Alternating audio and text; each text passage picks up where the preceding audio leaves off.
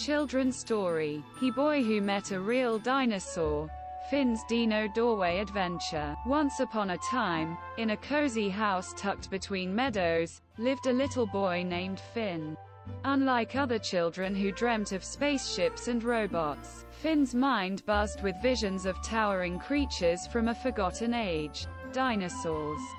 His room was a museum of dino treasures, plastic models, bone-shaped cookies, even a knitted triceratops hat for his beloved teddy bear, Rex.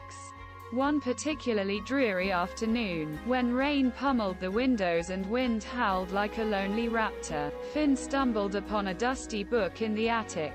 Its leather cover held an inscription, Dino-Doorway, for brave adventurers only.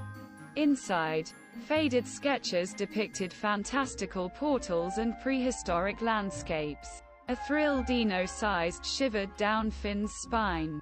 Could this be real? Armed with Rex tucked under his arm and a backpack full of dino snacks, just in case, Finn followed the book's instructions. He chanted a silly rhyme about scales and feathers, sprinkled some glittery sand he found in the attic on the floor, and voila!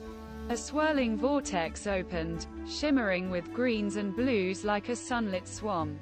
With a gulp, Finn held Rex tight and stepped through. The air crackled with prehistoric energy. Finn blinked, and suddenly, towering ferns brushed his chin. Sunlight dappled through ancient cycads, and the air echoed with the chirps of unfamiliar birds. A dinosaur, not a statue, not a picture, but a real, living creature munched on leaves nearby. It was a brachiosaurus, its long neck gracefully swaying like a willow in the breeze. Awestruck, Finn approached cautiously. The gentle giant lowered its head, sniffing Rex with curious nostrils. Rex squeaked, but Finn calmed him down, remembering his grandpa's words. Dinosaurs were just big animals, once loved like any pet. He offered the brachiosaurus a dino snack, a crunchy leaf dusted with pollen. The creature took it gently, its enormous tongue tickling Finn's fingers. They spent the afternoon playing hide-and-seek among the ferns, Finn giggling as the brachiosaurus playfully sprayed him with water from its trunk. Rex even bravely climbed onto the dinosaur's back for a short ride, leaving tiny teddy bear claw marks on its scaly skin. As the sun began to set, painting the sky in fiery hues like a dino-drawn masterpiece, Finn knew it was time to return. He hugged the brachiosaurus goodbye, promising to visit again, and stepped back through the dino-doorway. Back in his attic, with a dino-sized smile on his face and Rex nuzzling his ear, Finn knew his adventure wasn't just a dream.